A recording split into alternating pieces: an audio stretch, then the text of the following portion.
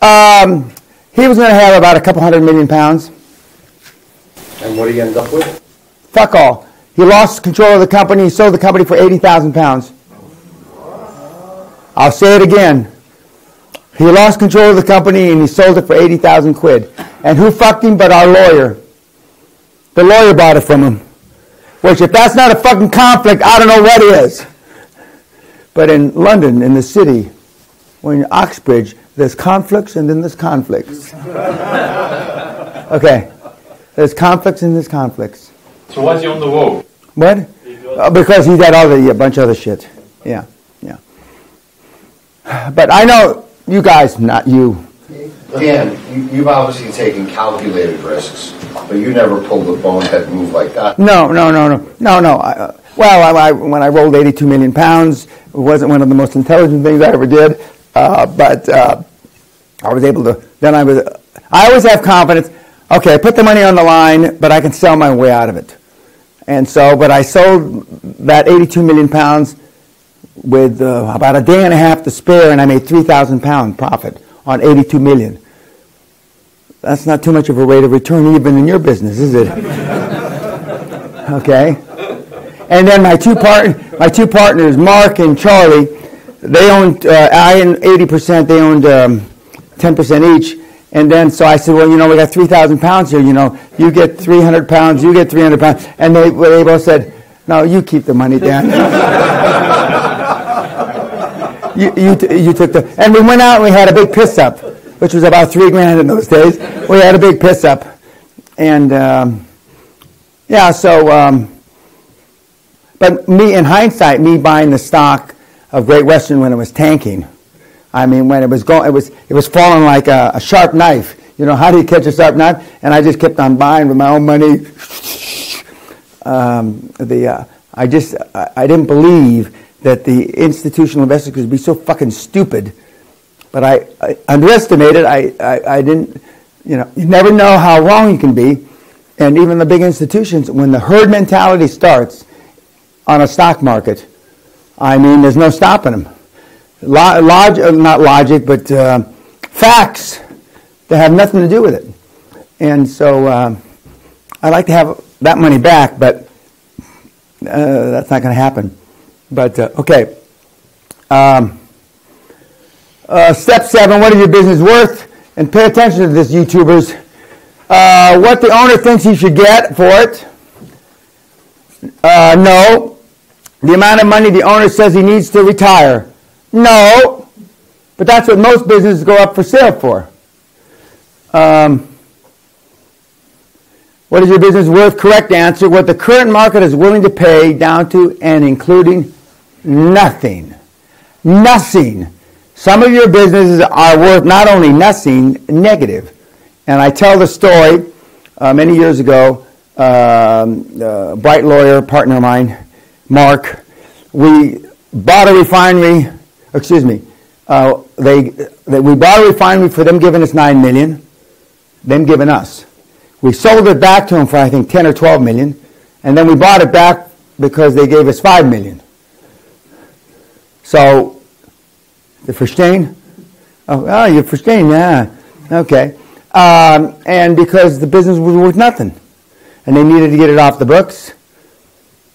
But you guys could never, George would never pay anybody money to take his company from him. Never. It's not in the cosmos. The stars could never be juxtaposed. That George would think his business wasn't worth anything. Not only nothing, but I got to pay you to take it from me? It's not going to happen. Well, not just George, but probably everybody in this room. It's not just him. I like to tease him because he's Greek. But and because of my experience with the Onassis group, who I think I have a little better insight about the Greeks than most of you, because I worked with them for a number of years. But, so it may be worth nothing. What is your business worth? More specific answer, between 3 and 10 times current annual post-tax profits, depending on the industry, the business, and many other factors. Now, some of the high-tech, Zuckerberg and those kind of guys, 15, 20, 25 times, And some of the businesses, like Amazon, didn't make money for years. I don't know if it makes money anymore or has ever made money. Okay. They're giving them the benefit of the doubt because they like the model. And if you're so fortunate as to find a business like that, fine. But the likelihood is that you won't, so it won't be worth much. So, 3 to 10 times post-tax profits is about it. Remember, timing, you operate in a cyclical economy and market, try to sell into an upwave. Sellers and their representatives invariably present financial projections having more entertainment value than educational value. Some of the numbers that you presented me in the last few days are pretty fucking funny, as Sally would say. And Warren Buffett said that, but they're pretty funny, humorous. And because you're emotionally involved to the business. You're emotionally involved, attached to the business, as we've talked about quite a bit. Step 7, start, buy a business, build, puff it up, sell the business, repeat this process, and you will make tens or even hundreds of millions. There is no other legal way which does not rely upon luck. And for the youngsters in the room, you can do it, 5, 10 times, 15 times. For the middle-aged people, you can do it, 3 to 6, 7 times. And for the old fuckers in the room, you ought to be able to do it at least 2 or 3 times.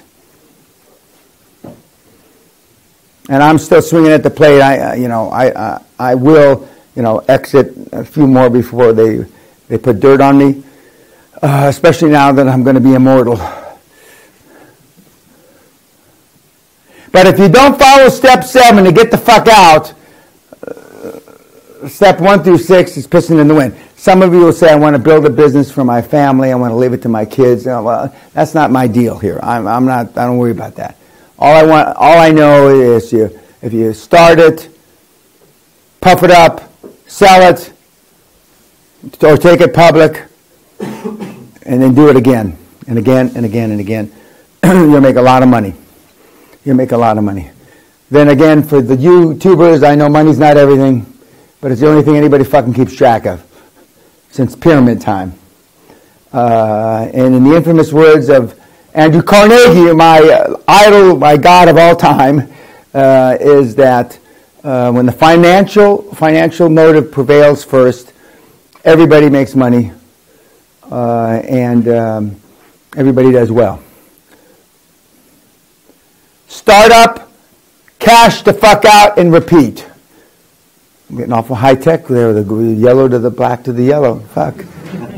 I'm not sure how we did that, but somebody did it. Okay. Any serious buyer will undertake their own valuation of your business. They will not believe your figures.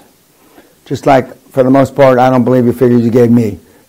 Not because you were trying to bullshit me, I know that, but just because you're giving me an optimistic view. You're giving me a rosy view. Rose-colored glasses. Those are the steps. Summary. To achieve this, you need to 1, make your business independent of you. 2, make your business a turnkey operation. 3, pay yourself and your staff first through good times and bad times. 4, puff up the hog. 5, house clean your business. 6, sell your business, take it public or franchise it. And 7, repeat this process. You can do it over and over and over and over and over again. To create wealth in the tens or hundreds of millions, 1, start or buy a business, build it up, sell it, float it, franchise it. Okay. Any questions on the exit strategy?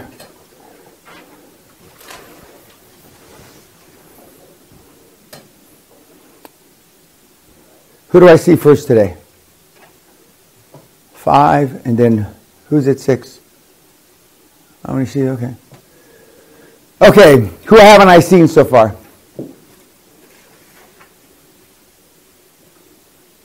Okay. Now,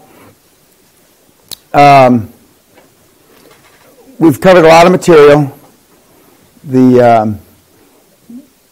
As I said, you're going to get the slides, but I wanted you to take notes. Actually, I had planned on not giving you the slides, but then I looked around the audience, and I'm an optimist. And I'm hoping that a combination of taking notes and looking at the slides, that's the best learning process. I know it is. And I'm just, I was fearful that if you just thought you were going to get the slides, you wouldn't utilize both writing them down for your own memory and utilizing the slides. You're going to see when you get the slides, I didn't go through all 1,600 slides, 640 I think. I went through about 1,300, more or less 1,350 slides, because some of the slides weren't applicable because of the sidebar stories I did, etc. But they're all applicable to you to study. And when you go back and you get your weekly reports, the weekly reports are going to be in the 3 sections. Your accomplishments for the week, section 1. Section 2, your goals for the next week. And section 3, your challenges and problems.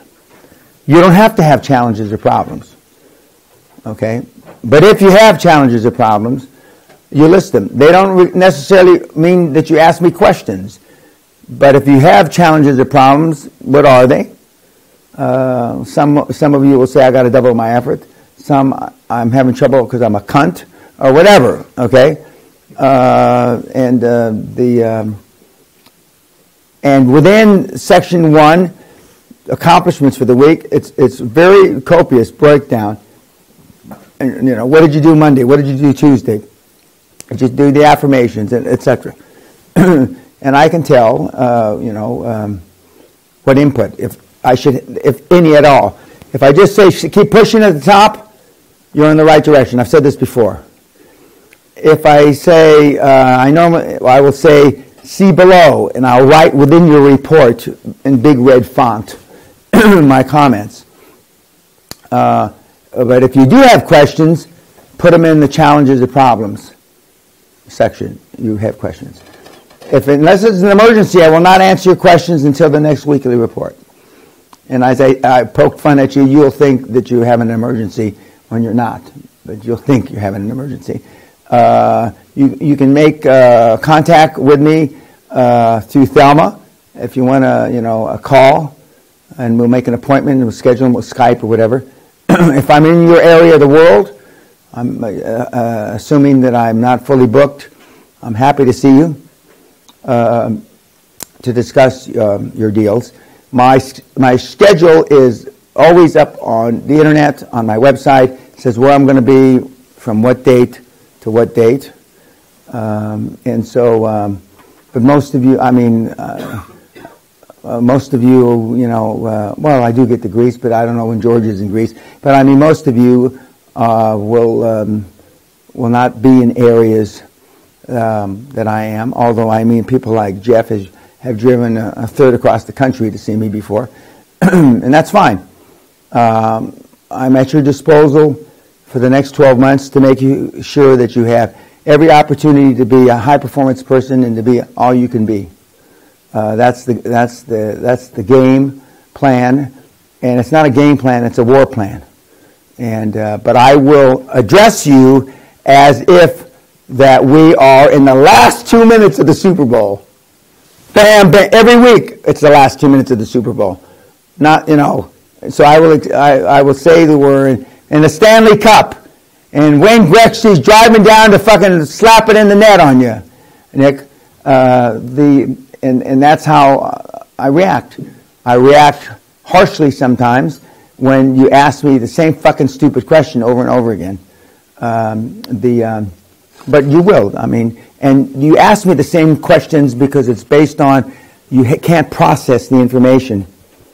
No matter how many times you've read it, you can't process it because it's so far out your comfort zone. It shouldn't be outside your comfort zone, but it is. So, good luck to you. It's a matter of luck. It's good hunting. And tonight, make sure you I'd wear underwear under your fucking kilt if I were you. But you do what the fuck you want. God bless. Bye, YouTubers.